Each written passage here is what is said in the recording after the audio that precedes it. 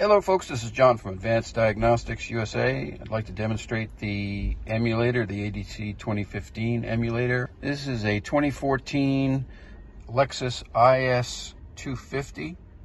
This is a lost key situation.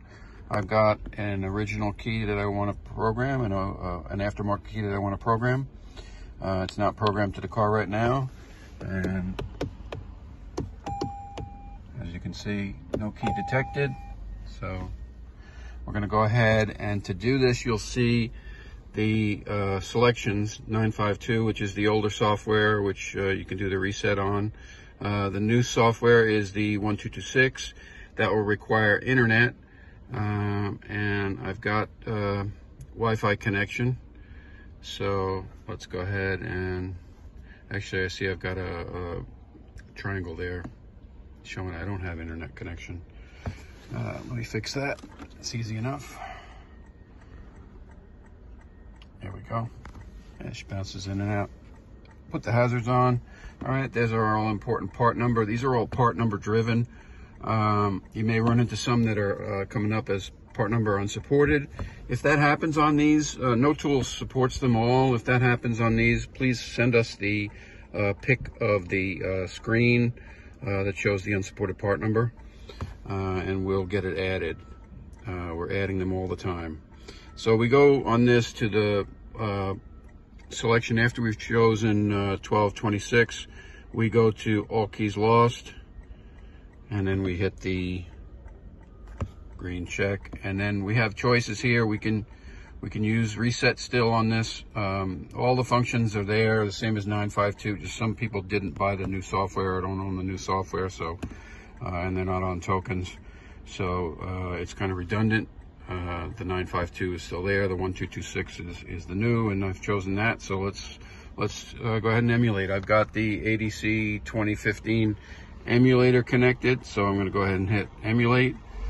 Okay, and this procedure will emulate a working key. Alrighty, and it tells us that the 2015 is required for the DST Texas keys. That's what this is. If you happen to have the wrong emulator in there, it will tell you later that it's not the one that expected, and you can just switch out. All right, so let's say yes on this, and it tells me I need internet, which I'm connected. All right, and it goes to reading data. We got a nice progress bar going there. Okay, verifying data, and it tells us the type and the number of keys that are in there. There are 3 keys. It shows their IDs. So we skip that and go ahead with OK, and again make sure we're connected. Yes, and what we do is make sure the following conditions: connect the key emulator. Yep, it's connected. Make sure the vehicle status is off. Yep, and remove any registered keys from the cabin. Well, it's a lost key, so we don't have that problem. So okay, so we hit OK, and the following steps will verify successful key emulation and an active working key. So we hit OK, and the emulator is initialized.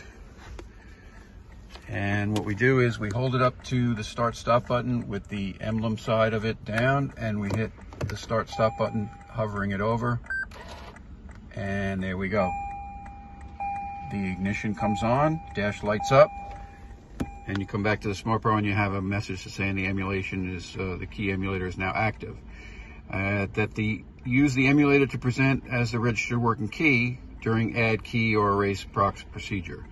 So if you disconnect the emulator, you need to reactivate it. Yeah, so we keep it connected. So what you do is you just simply hit OK here. Okay, and we move right to add prox keys. Now what we'll do is hit the check mark on add prox keys. Okay, ignition is on. We've just left it on. Okay, that's what it wants. And that there are 3 registered, and there's 4 positions available. Do we want to continue? I say yes. Okay. Okay, ensure the battery is installed in the new smart key. Yes, yes. And I hit OK. Okay, so you'll have 30 seconds for these, and you press OK when you're ready. There's a time limit on these next steps. So you hit OK, and you touch the emulator up, and you get the beep, and the key is successfully detected. And now what you do is you hold up the key you want to program, and you get 2 beeps. There we go. Quick little message there that it was authenticated, and the key is successfully registered. Do I want to do another one? Now at this point, if I wanted to do another one, the procedure would be exactly the same. It would have me hold up the emulator as the working key, and then the key that I want to add. So, but I don't want to do another one. I'm all done right now. I've got 4 keys programmed into the car, and I'm all good. So I hit that I don't want to do another one. Now, we've had this. This can happen with any tool that you program Toyota keys. The ECU link procedure can be lost. So what will happen is the link is lost between the ECUs on the remote keyless entry, and so we've added that as a feature. So, and we suggest you just do it. It doesn't take long, and this will make sure that that link is synchronized. So you go ahead and say yes on this. Okay, ignition's in the on position. It still is. Yep. And what you want to do is it wants you to hold up a working key. You get 1 beep, and procedure complete, and that's it. It's all done. So at this point, I would turn my ignition off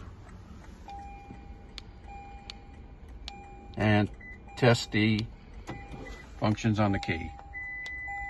And you see they work just perfectly. Alrighty, and that's it. All done. Thanks for watching.